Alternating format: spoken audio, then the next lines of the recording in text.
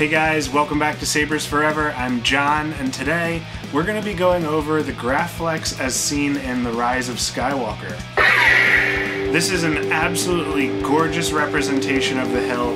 I've seen no closer that's better, and I'm just really eager to show it off. So why don't we jump right in, and I'll show you exactly what's going on. Alright, and so this is the Graflex, the Rise of Skywalker version. Obviously, if you've not seen the movies, which if you're watching this, I'm guaranteeing you probably did, you know that the saber was ripped apart, and in the Rise of Skywalker, it's got this new clamp section to signify that it was repaired and riveted back together and whatnot. So there's these faux rivets here. The interesting thing is that this still opens like a flash cell. This is a vintage replica flash cell kit from Sabers. So you actually get the T-grips, all the rivets, this clamp section, and the vintage replica parts, just all assembled and sent to you. You actually do need to assemble the leather, and there's some magnets holding the clamp card in. That is necessary because this screw up here and the screw down here basically secure these top and bottom parts of the Graflex into this section, which is honestly rather nice because normally you have the lever from the normal Graflex clamp, and since you don't have that and this is stationary, obviously they needed a fix, and they attached grub screws with plastic tips as to not mar the metal, and it grabs these parts really well. So it's tight right now, and honestly, you really only need to loosen the bottom grub screw. So you would loosen this, and immediately I felt it get loose, and it is very loose, and it allows you to just easily remove the bottom. So this is the Rise of Skywalker version, so this T-grip has the slot cut out to put on your belt, and then the bottom is nice and smooth, and the actual weathering on here, so the kit comes with a stencil, and you just take a Dremel with a round bit, rotary bit, and just dig into the areas where the stencil is exposed, which Roy from Wanawanga mapped out, and it gives you a really great look. Now, Cal also from Sabers has a how-to video on how to apply the stencil and use it, and halfway through the video he kind of decides, you know, there's an outer stencil that can be removed, like a secondary inner one rather, that would be for the blackening where the welds get dark, and so he ended up removing it and just freehanding it, and I liked the way it looked, so I just did the same thing. This is simple enamel, black and gray enamel, like matte, and then dabbed on here with a brush and taken off and reapplied multiple times. I would be careful handling this area, like it can withstand obviously being handled, but like any kind of fingernails or anything sharp is going to scratch it. But easy enough, just get some spray paint, spray it onto like a little piece of paper, and just get a brush and just dab those areas if it ever looks displeasing.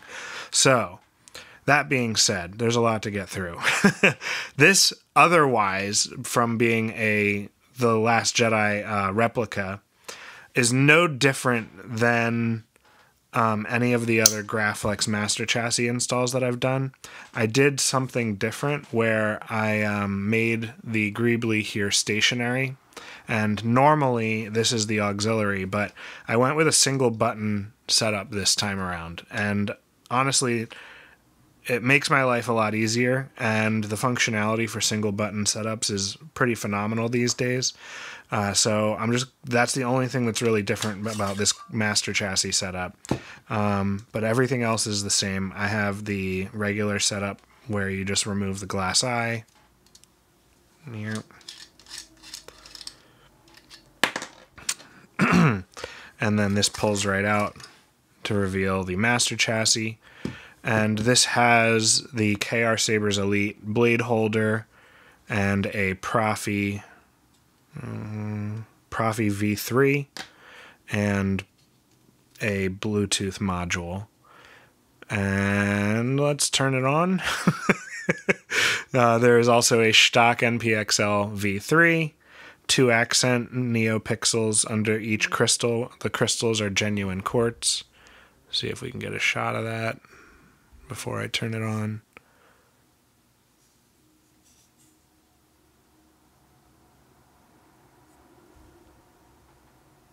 There we go. Pretty cool. There's 5 LEDs under here, or Neopixels, 28mm bass speaker. There's your Proffi and everything in there, and the Shtok. Really cool. Let's turn it on. So you also have your high amp kill switch, and then this is just a plug. I got fat fingers, so I need a tool. Okay, so you have your recharge port right here. This just is removed, and you can plug it in your 3.7 volt charger. That is critical to know because this is not a removable battery. It is in there, and you cannot remove it, so it's hardwired, and you have a kill switch. So I leave the cap just because it looks nice, and I leave it in the on position. It's a twist on, twist off.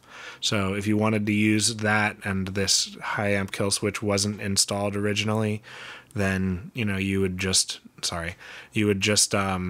twist this, but you've got a high amp kill switch. So I need someone to show me my place in all this. Close that. There's the crystals facing each other. Really nice. Close this back up. Refocus.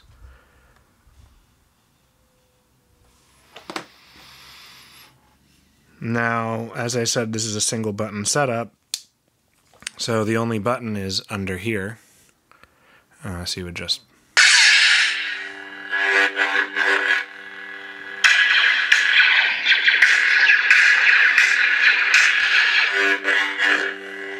and it looks really nice just out of the saber, all lit up.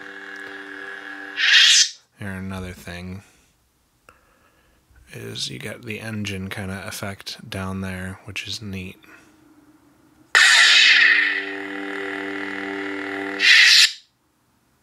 And this is The Last Jedi Graflex sound font by Kyberphonic.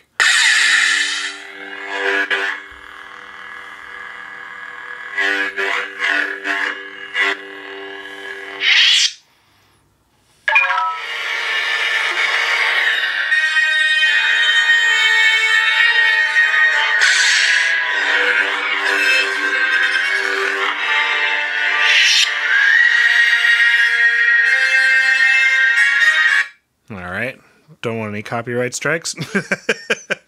Love John Williams though, just nails it every time. So this can just go, I'm going to actually turn this off while I do this, but put this in here and you're going to want to line up the hole with the hole. So pretty easy.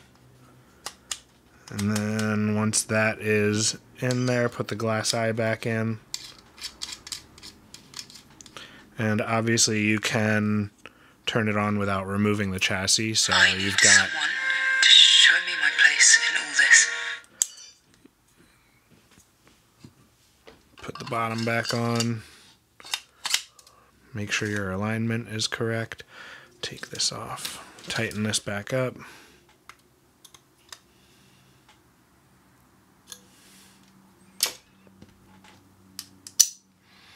And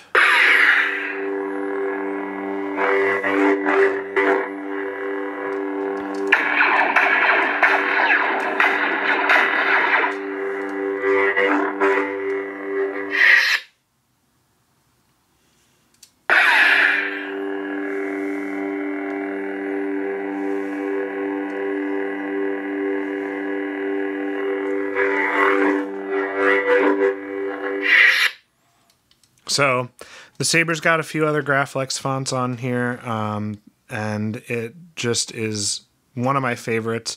I hadn't done any of the the Rise of Skywalker, so this is the first one that I've actually tackled, and I'm really happy with the way it turned out, honestly. Everything worked out great.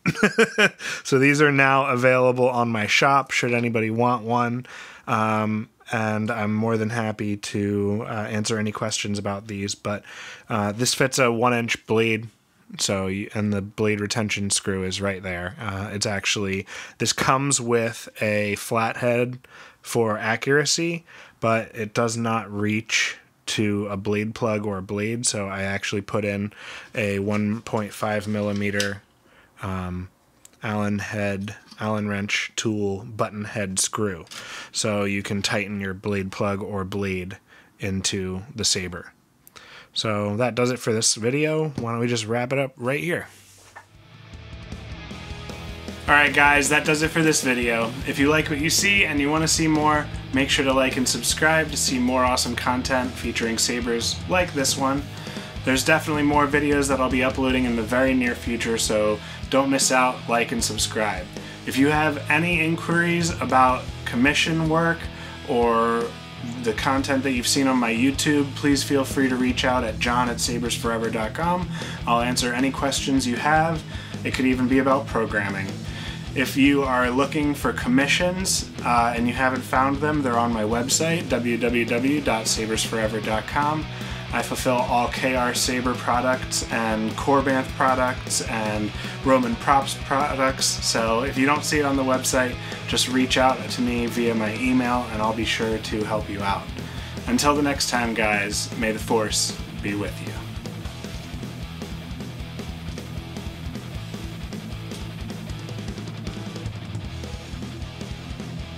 May the Force be with you.